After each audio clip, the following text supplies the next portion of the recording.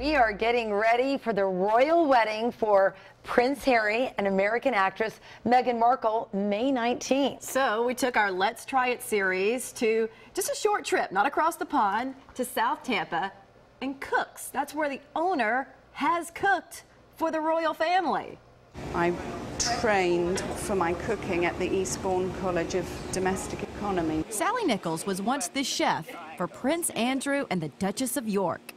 Did quite a lot of cooking in-house at their marital home, Sunninghill Park, and then moved to the Queen Mother's residence, where he moved to after she passed away. She allowed Gail and me to help prepare a tea party literally fit for a prince. We're going to make a traditional English cucumber sandwich. So you could maybe just butter that and then layer them on the sandwich, and then a twist of salt and pepper.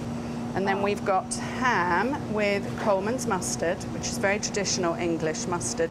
And then I've made little mini sausage rolls, which Prince Andrew was very partial to. At Cook's, they're best known for their egg salad sandwiches, but Sally explains that's not the name she's used to.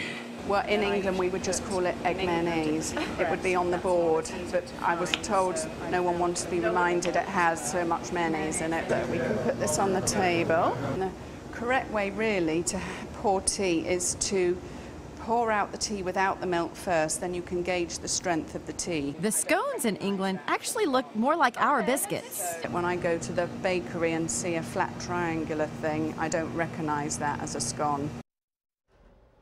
Sally actually traveled with the royals to the Olympics in Greece. She went to Switzerland as the Duchess's personal chef.